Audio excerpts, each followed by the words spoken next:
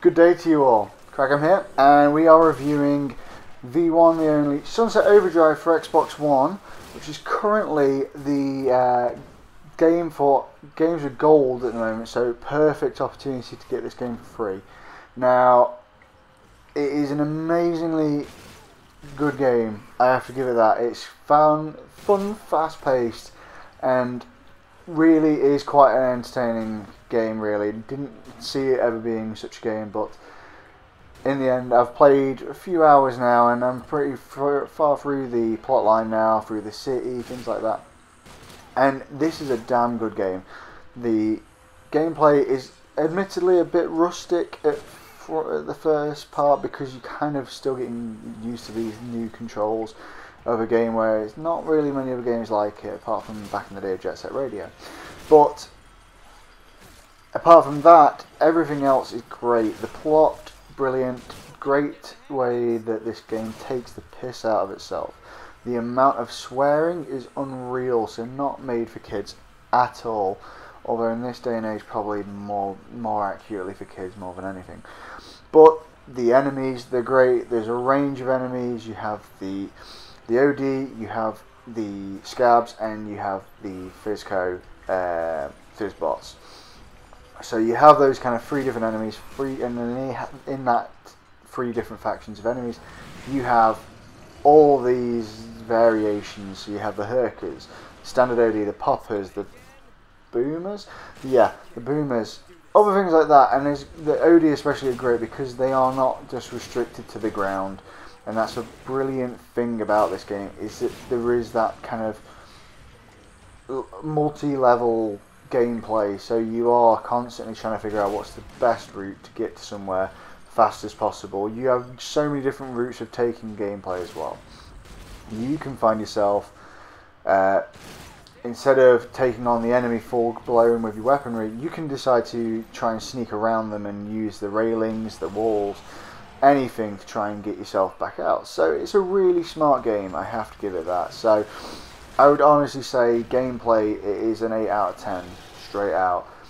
The plot, again, it's been amazing up to now from where I've got up to. There's a load of characters in it, really good laugh, and the story is kind of quite brilliant, of the fact that I won't give away too much, but basically OD are created by this Overdrive drink. And it's basically everybody who's a survivor is now trying to escape the city, but the company who make the drink don't want anybody to get out of the city because obviously it's their fault. And if they let anybody out, it's going to go bad for them. So they're keeping everybody in. So your mission essentially is brilliantly just to escape. It's a very selfish mission, and your character, he can be brilliantly selfish, and some of the lingo and the dialogue what comes through in the game is brilliantly funny. So I would give the campaign, kind of like the plot, the story, I'd easily give it a 9 out of 10. Now, the one thing I would say is the controls. Controls can sometimes be a bit like if you do something wrong, next thing you're on the floor and you're getting a shit kicked out of you, or you could be kind of shooting a gun and you could be needing ammo, but the ammo doesn't appear. So it can be a bit like you're shitting yourself because you suddenly don't have any ammo and a horde of OD chasing after you. So I would probably say that is the weakness in the game, is that the OD can sometimes overpower you and the controls can be very tricky. But obviously with a game such as this, and how old it is now, I mean, it's looking at about 2 years now since it came out, but I think. But nonetheless, it's a very hard game to get your head around with the controls at the start. But as soon as you do, I mean, like I say, I've been playing it for ages now. I say ages, I've been playing it for about a week, but I've been playing it a lot in that week, and I found that it's great. It's really, really well balanced after you've figured out the controls and you know what you're doing, and you're bouncing off walls and you're climbing on the rails and flipping rails and stuff. But yeah, I would say honestly, it's got teething issues at the start, but as soon as you get into it, you will be sold on it. So I would say probably 5 out of 10 for the controls, primarily because they don't seem to work brilliantly at the first point, so it can put people off from playing the game. But I would advise highly to stay stuck in with it.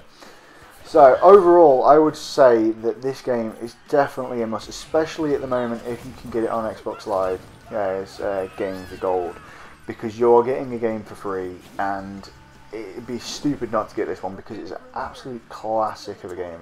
I can see this being one of those where I will find myself, even though I probably will delete it after I've completed it, I will keep it and I will probably go back to it, because that's another thing that I would say is also the multiplayer is great. Because the multiplayer not only puts you against your teammates in some missions, but also it kind of makes you all team up, because you all want to kind of obviously get the best kind of achievement at the end, and you want to all kind of complete the missions. So you have to, even though some of the missions you're fighting against each other, you're all still fighting to kind of get the highest points, but at the same time to get a team bonus from everybody. So you kind of want to make it fair, but also not be letting people overtake you on the points, really.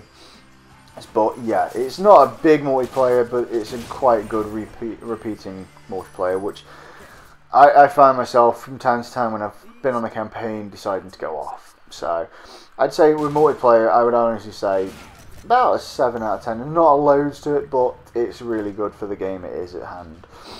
Anyway, I would say that overall this game, definitely a solid 8 out of 10 from me, because it's entertaining. It honestly, if you've got a bit of a sixth sense of humour, this game's kind of for you, because it can be quite dark in cases, and also it's great to take the piss out of itself, and a lot of the gags in it run from the commentary of kind of previous games and how things are, so wave systems, and oh look, there's a mission over here, and only will I be able to complete this mission if I find 5 locations in these really hard to hit locations with a boss battle.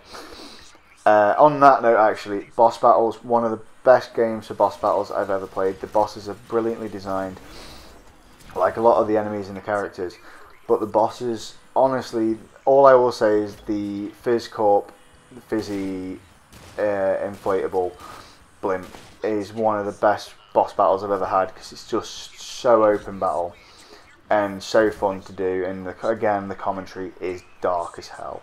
So highly advise getting this game, honest to God. Get it while you can on Xbox Live Gold, Games of Gold, because it'd be stupid not to go get it, because it's such a good game. Honest to God, I highly advise go now and go get it. If not, and it goes back and it's you paid for, I would probably say that if the price tag is around £15, it's probably worth it for a good game for a filler time. But I would honestly say you could probably came through the campaign quite quickly, but I found myself doing the side missions, doing a bit of the multiplayer, so it has its lastability and it's an enjoyability. So what more can I say? Go out, go get Sunset Overdrive. It is an immensely fun game, and you will not be disappointed with it. Anyway, that is Cragum Out for this, and I would lastly like to say, if you have any opinions on Sunset Overdrive, please feel free to drop a comment below in the comment section.